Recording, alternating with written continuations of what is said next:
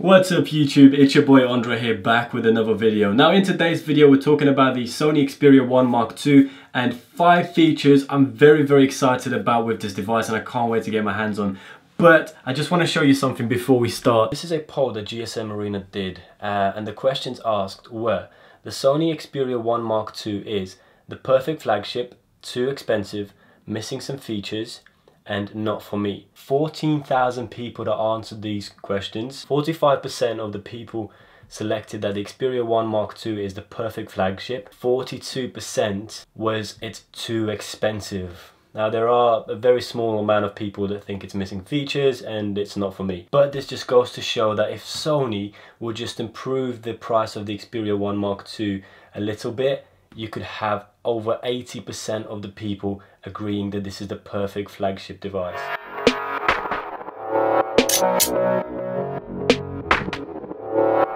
Number 1, the feature that I'm super excited about is Sony's refreshing design with its sharper edges. It's almost like Sony are going back to their roots with this one. It's slim, it's lightweight, and it has Gorilla Glass 6 on the front and the back with an aluminium frame. If we compare this to other flagship devices out there, the Xperia 1 Mark II is actually the slimmest between the Samsung S20 Plus and the iPhone 11 Pro Max. It's also the most narrow device out of the three, so that means it will fit in your pocket a lot better. And weight is also quite an important factor with modern day flagships. As a daily driver, I also use the iPhone 11 Pro Max, and trust me when I tell you that this device, you can definitely feel its weight. And out of the three, the iPhone 11 Pro Max is the heaviest and the Xperia 1 Mark II is the lightest, so I'm really looking forward to that. Next is the fingerprint scanner embedded into the power button on the side. The simplicity of just pushing the power button to unlock your device just makes so much more sense to me. However, it will be interesting to see how Sony market this in the US, where they are not allowed to use an embedded fingerprint scanner into the power button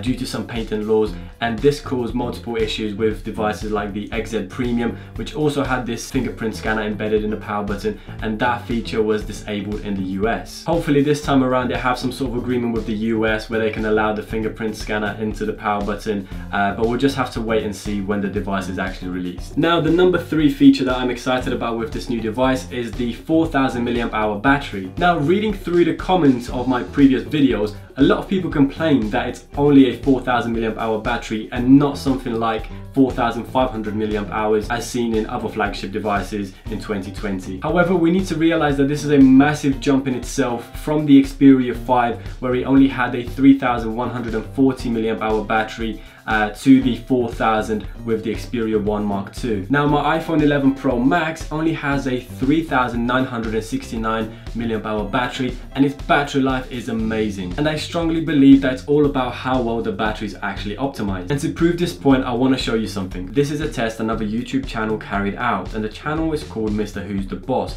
I'll put a link to that video in the description down below. He tested 5 devices and the iPhone came in second place, above the S20 Ultra with their much bigger battery capacities. So yes, I am excited about Sony's 4000 mAh battery, and this is a huge increase over what Sony has done previously with their devices. Now number 4 is the return of the 3.5mm headphone jack, and I want to explain why this makes a lot of sense to me. 1 is you don't need any adapters, 2 is you can charge your device and use the headphone jack at the same time, and 3 is if you do not have Bluetooth connectivity in your car, you can use the aux port straight away without any adapters. Now when manufacturers started to remove this port, I initially assumed, I'm sure like many people out there, that it was to make devices slimmer. However, I just want to draw your attention again that the Xperia 1 Mark II is the slimmest out of the 11 Pro Max and the Samsung S20. So Apple and Samsung have chose to purposely remove the 3.5mm headphone jack. Now don't get me wrong, I do believe the 3.5mm port will become obsolete in the very near future, but there should be a good reason why it's removed, such as the device is just now way too slim to house that port. Now number 5 is the actual 5G connectivity. Now there are claims that 5G will provide speeds of up to 100 gigabits. That's around 100 times faster than 4G. Also, it's expected to give you reduced latency. Latency is the time that passes from the moment information is sent from a device until it can be used by the receiver. Now this is all very exciting if you actually live in an area that offers 5G. Keep in mind that you'll also need a 5G plan with your network provider. Government and network providers still need to work out a lot of things, such as the security side of 5G. And of course, there are a lot of other features to get excited about, such as the new camera, the beautiful 4K display, and the new Snapdragon 865 processor.